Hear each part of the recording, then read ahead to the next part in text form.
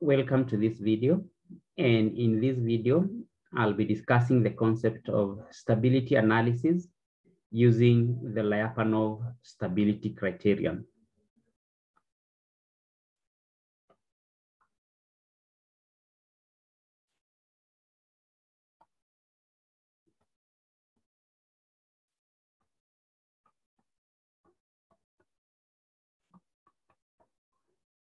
The Lyapunov stability criterion. We first define a Lyapunov function.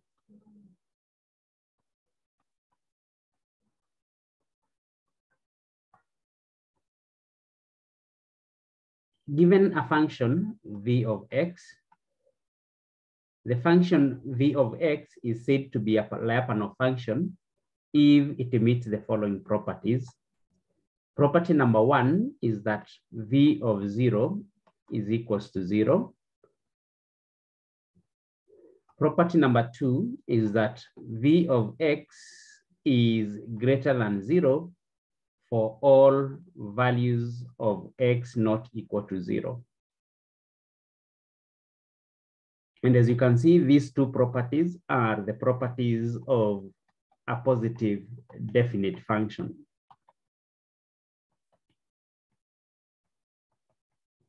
That means a Lyapunov function must first be positive definite.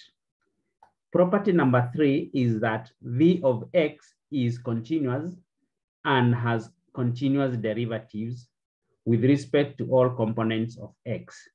That means v of x is continuous and also has continuous derivatives.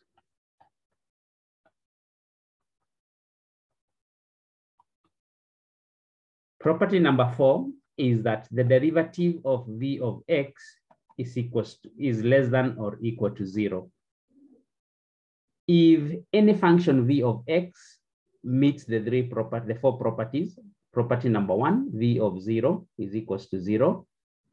Property number two, v of x is greater than 0 for all values of x not equal to 0. V of x is continuous and has continuous derivatives with respect to all the components of x. And the last property is that the derivative of v of x is less than or equal to 0. If a function meets those four properties, that function is called a Lyapunov function.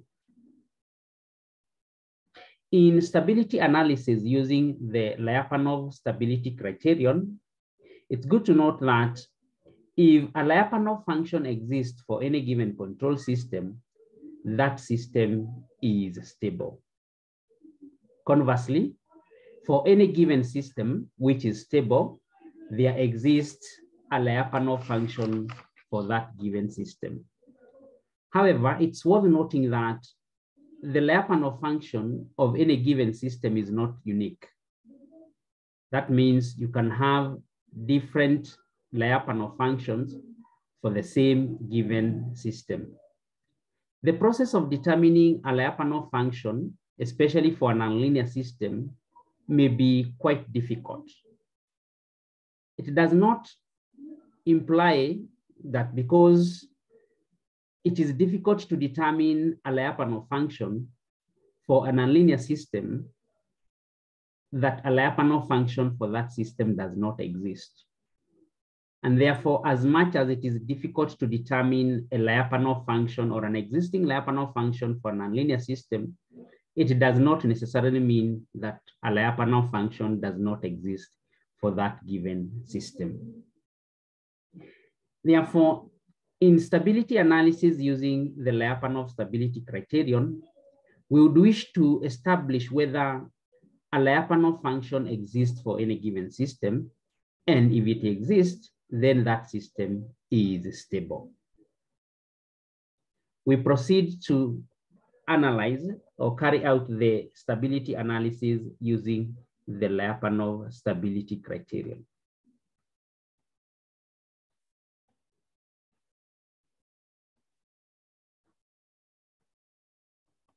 the Lyapunov stability analysis. Consider a linear time invariant system defined by the derivative of x is equal to ax. This is our equation number 1. And we define a Lyapunov function v of x in quadratic form, defined by v of x is equals to x transpose px. And we call this equation 2. We can obtain the derivative of v of x as follows using the chain rule. V of x derivative will be equal to x derivative transposed p x plus x transposed p x derivative. You can call this equation 3. If we substitute equation 1 into 3, then we can write equation 3 as follows. V derivative of x is equals to ax transposed px plus x transposed pax. If we factor out x transposed, we can write this as x transposed into a transposed p plus pa into x. And this is our derivative of v of x. Then we define a transposed p plus pa to be equal to negative q. And therefore, our v of x derivative can be written as negative x transposed qx. For this equation to satisfy the fourth condition of a Lyapunov function given by the derivative of v of x must be less than or equal to 0, then we notice that the matrix Q must be positive definite, and therefore Q is a positive definite matrix.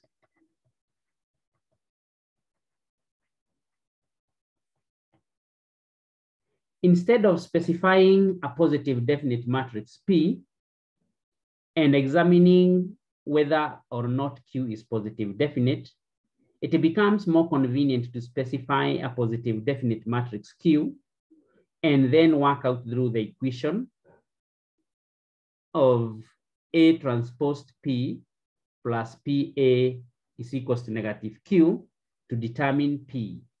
And once we determine P, we proceed to check whether P is positive definite.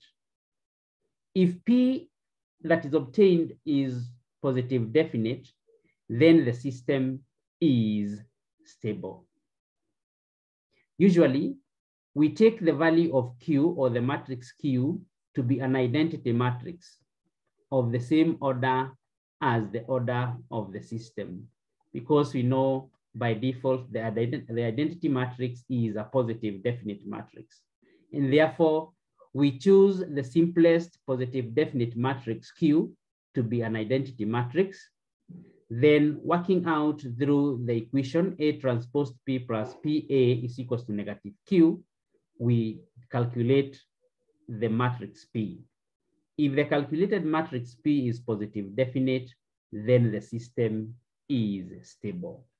And if the system is stable, there exists a Lyapunov function for that system defined by equation 2, V of x is equals to x transposed P of x.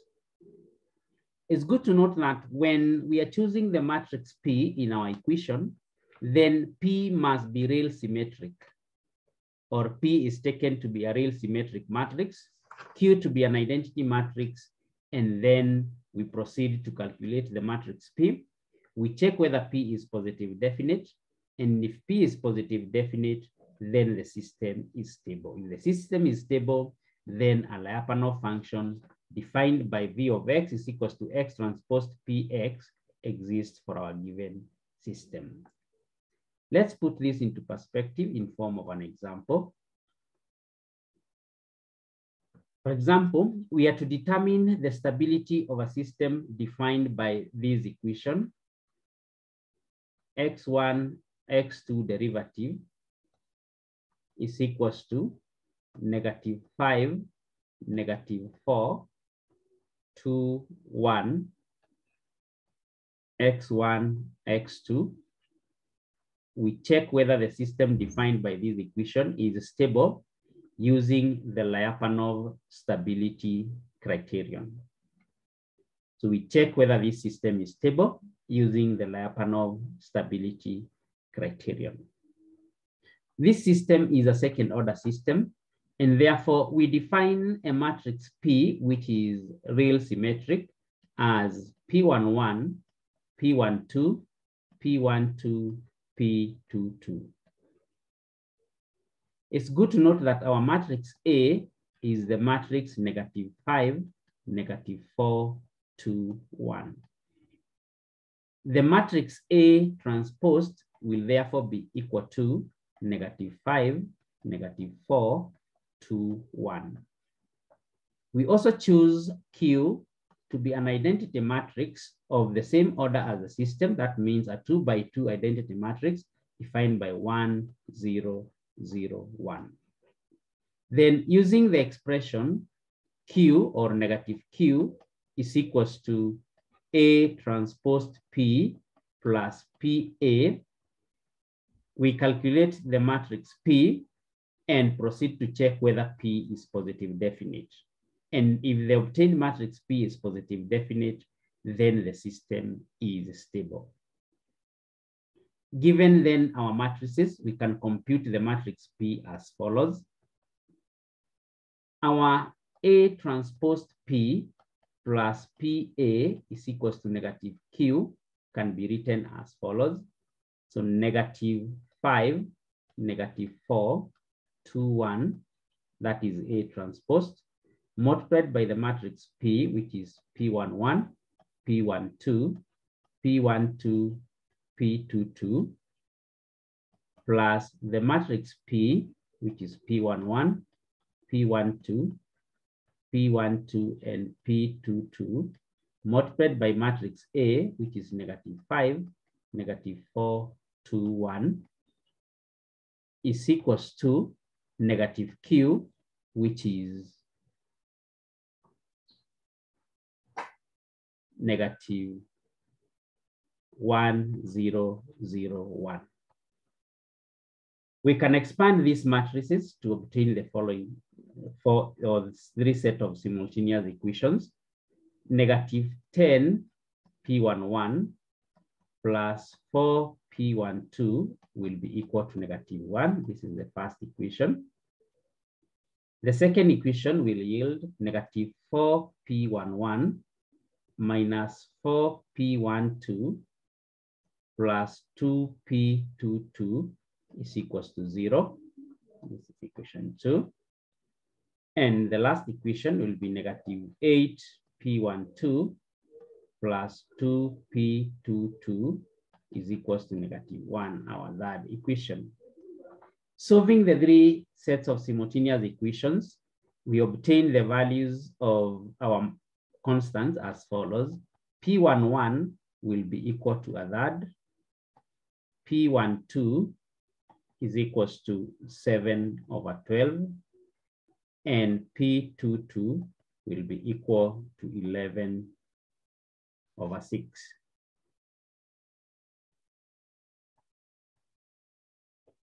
Okay, those are our values. You can confirm by solving the set of simultaneous equations that this will be our values of P11, P12, and P22. That means our matrix P is defined as P will be equal to a third,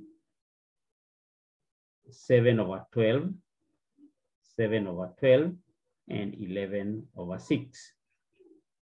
It's good to note that P11, which is equals to a third, is greater than 0.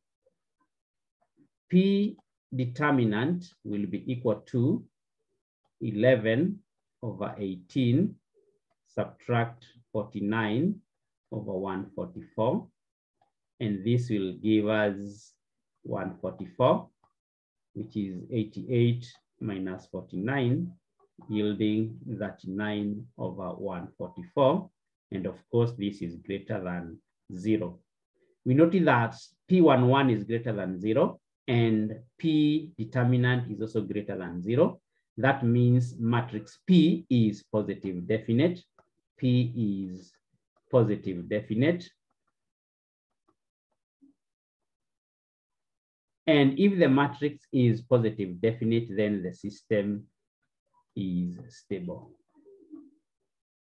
If the system is stable, then a Lyapunov function exists for our given system, defined by V of X is equals to X transposed Px. And in our case, our Lyapunov function will be given by X1, X2 into the matrix P, which is a third, 7 over 12, 7 over 12, and 11 over 6, multiplied by X1, X2.